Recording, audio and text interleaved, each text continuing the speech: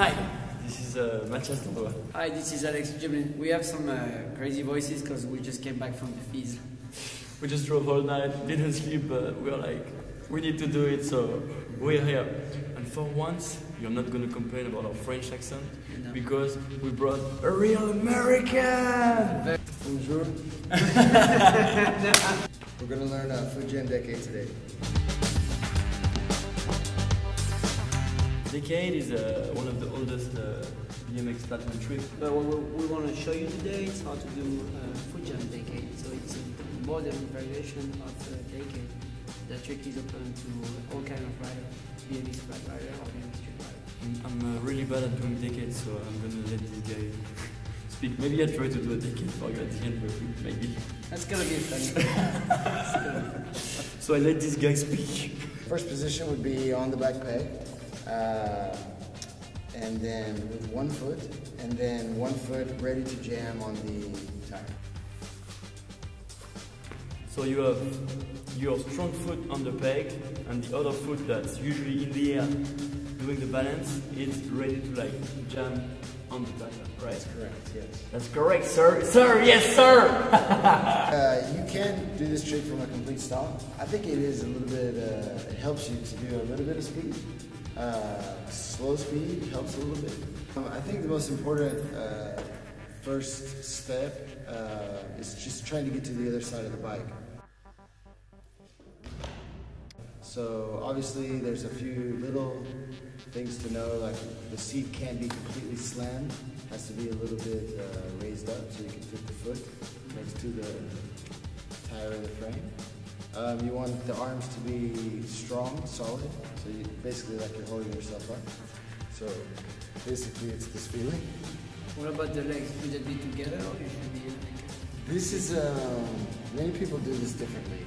I always keep my feet together so that I'm not exposing some sacred area. Some people go for it with the legs apart. Really the trick of the decade isn't jumping over the bike. The trick of the decade is kind of moving the bike under you.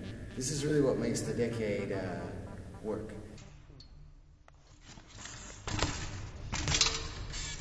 You jam the foot and you boost off the tire just to get yourself in the air.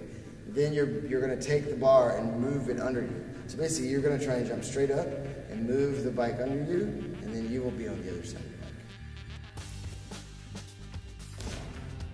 This is the first major accomplishment of the trick. Once you feel comfortable going on the other side of the bike, you want to like commit to like either land on your frame or on your pedal. And the problem, you're going to land on that frame or that pedal with your strong foot, but that foot is always going to go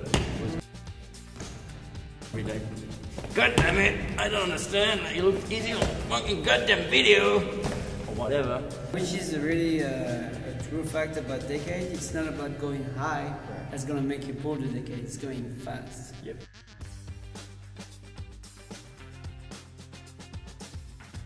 If you go high, you can crash. If you go not too low, but let's say medium high like this, not like that, not like that. Medium high and you go fast, you'll be okay.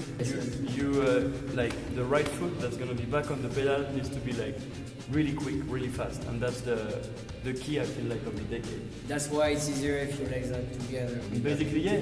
Once you figure out the fact like to go over and then pull it, you're back on your bike and you just pull the decade. Absolutely. And then there are so many variations you can do out of a decade. Yes. So many. Bo didn't sleep last night and he's going to show you all of them. Yes! Check this out.